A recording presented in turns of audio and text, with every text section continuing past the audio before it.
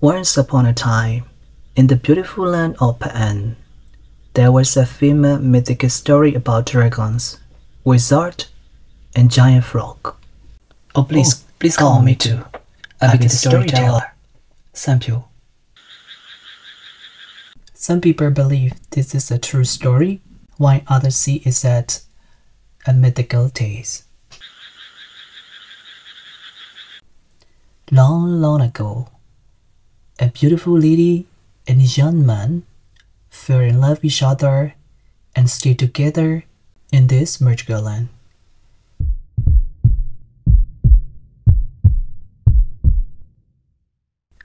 However, they were not real human beings but powerful wizard and dragon lady.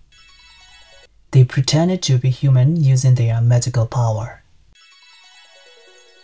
Several months later, the wizard left the dragon lady alone in the forest because he needed to go to a holy place to complete the final stage of his powerful wizard's practice. Shortly after the wizard left, the dragon lady realized she was pregnant. A few months later, she laid 2 eggs beside of the river and sadly returned to her dragon nest, never to return. One day, a saint hermit found the 2 eggs while searching for food in the forest. With his powerful eyes, he discerned that one egg would hatch into a dragon and the other into a human. So he took the human egg to his tent and left the dragon egg.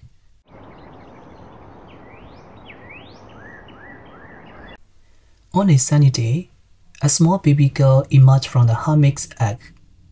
Named So Na Wei, the hermit decided that she shouldn't stay with him in a single tent because the baby was a girl. Thus, he entrusted the care of So Na Wei to a couple from the village.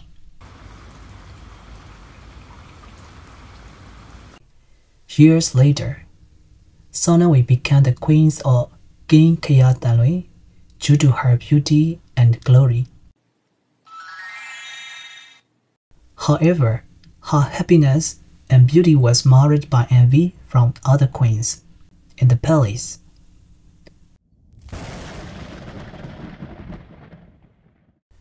After becoming pregnant, So Na Wei gave birth to a baby boy.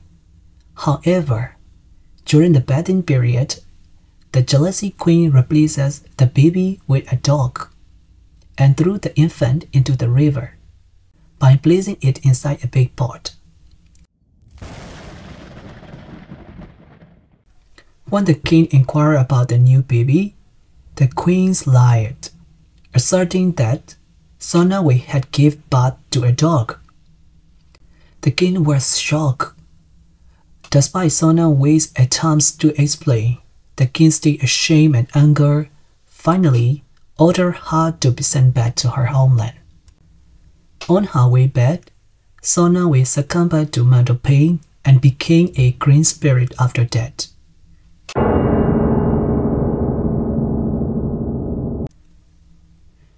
Continued from her son in the pot. The pot floated along the Tanlui River, reaching Papu Mountain, where a fisherman couple found that pot. Then they decided to adopt that infant and left the pot as it was. Coincidentally, a powerful frog made this vacant pot as its home after consuming potent medicine. So the frog is not an ordinary frog, he has a power. Meanwhile, So Na Wei, now a green spirit, saw her son's whereabouts. She enlisted the help of his brother dragon to search along the Tanlui River. One day, the dragon discovered a large pot with mud beside the river and seen the giant frog inside the pot, thinking it had eaten his nephew. An angry pursuit ensued, but the frog, possessing unusual powers, managed to evade the dragon. However, the dragon catches the frog and swallows it finally. But the frog didn't die and stayed inside of the dragon's stomach and gave serious pain to dragon with his power. Eventually, the dragon vomited the frog back, and the frog revealed the baby's location. To this day, the place where the frog was vomited out by the dragon is called frog vomit, meaning Hpa An in Myanmar language. Continuing the tale of Sonaway-san, several years later, he also became a king. During his reign, citizens implored him to address the menace possessed by a dragon which endangering the people along the Danlun River. In response, he promises the citizen that he would eliminate this threat. However, Green Spirit Sonanway, his mother, intervened, pleading with him not to kill his uncle the dragon. She warned that killing his uncle and coming into contact with his uncle Black on him would result in his own transformation into a dragon for eternity. Despite Sonanway's warnings, he proceeded to kill the dragon, his uncle, and soon after that, he too underwent a transformation, becoming a dragon forever. In conclusion, the wizard returned to this play, then using his powerful eyes to observe the sorrowful tale of his generation turning into dragons and green spirits.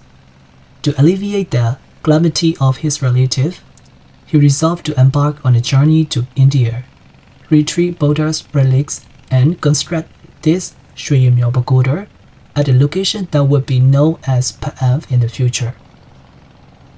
Now I'm arriving at this historical pagoda called Shwe Yin Myaw, where the wizard built in the past. So this is the story. I crafted the entire storyline from Hpa An Town's oral history. Hope you enjoy and gain knowledge from this video related to Shwe Yin Myaw Pagoda. Okay. Whatever you believe it or not, this oral tale is still popular in Myanmar. Some people still believing this is a true story. So let's go around and see to the environment of this play. I will show you the entire view of this pagoda.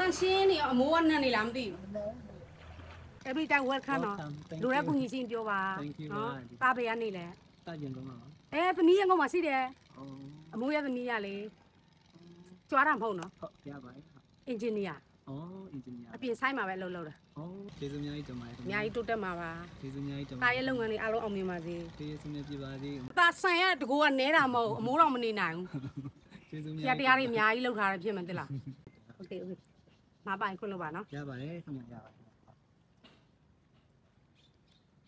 အောင်မြင်ပါစေဘိုင်ဘိုင်ဘိုင်ဘိုင်